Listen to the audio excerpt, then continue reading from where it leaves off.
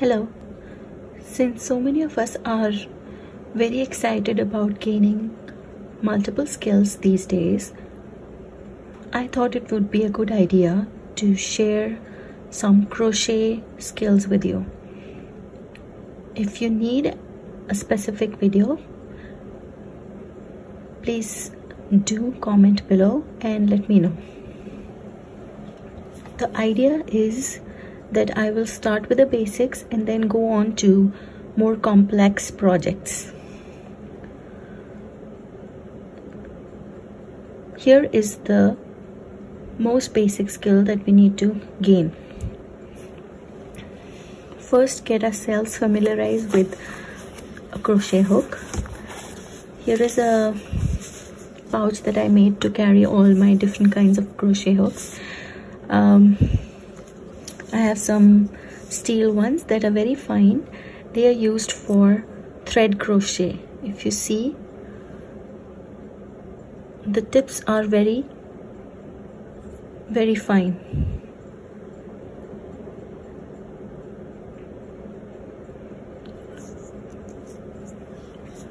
Then we have some very thin wool crochet hooks.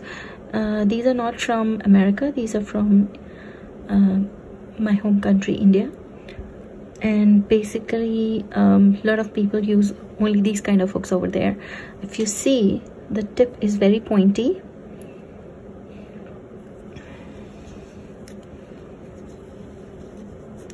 Now here are some hooks that I found in America, and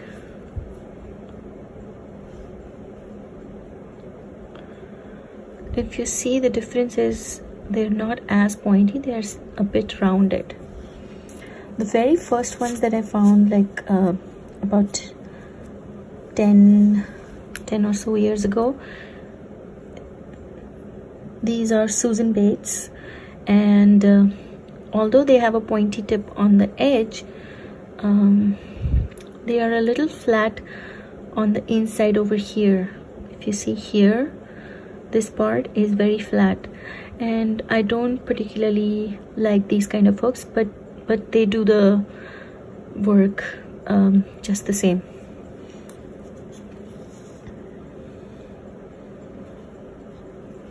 Here are some plastic ones from Susan Bates.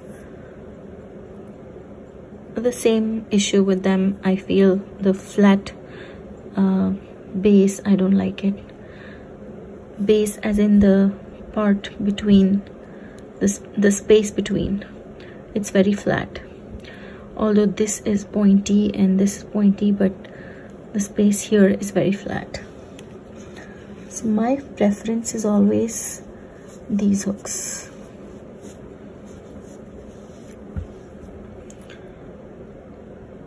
Okay, so I'm gonna start with the basic loop. It's the same loop that we make in knitting, the slip knot, and then I'll show you how we do the chain. So here I have some acrylic wool. It's good enough for practice.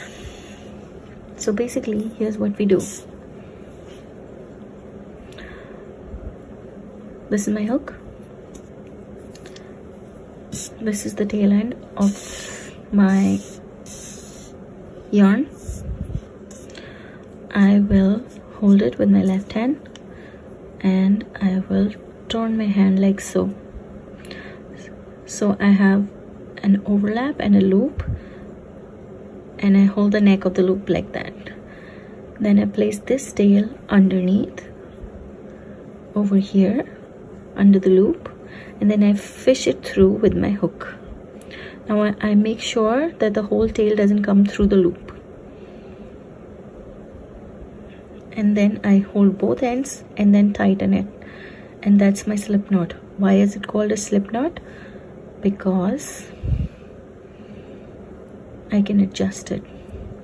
If I pull the long end, it becomes wider, or the loop becomes larger. if I pull the tail end, it becomes smaller or shorter. So here is my slip knot. And next basic thing that we need to do is to make a chain.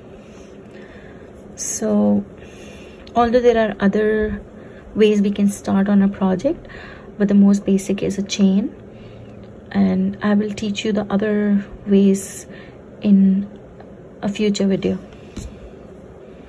So I'm holding my hook like this, my tail in my hand, and holding the neck of the slip knot.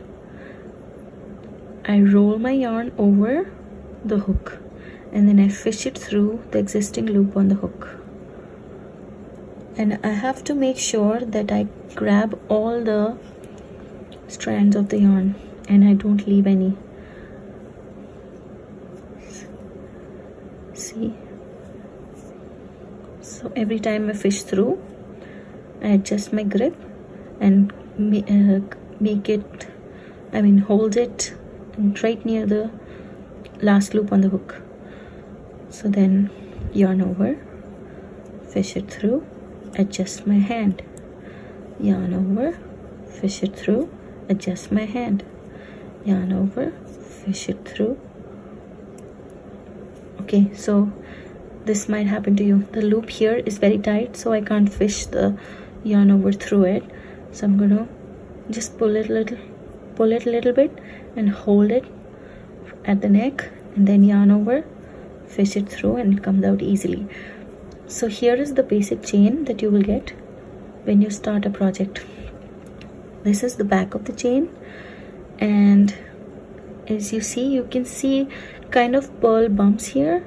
These are the bumps that are used to pick up stitches when you start your project. So that's just the basic for today, and I'll meet you in a future video to discuss more skills and stitches in crochet. Thank you.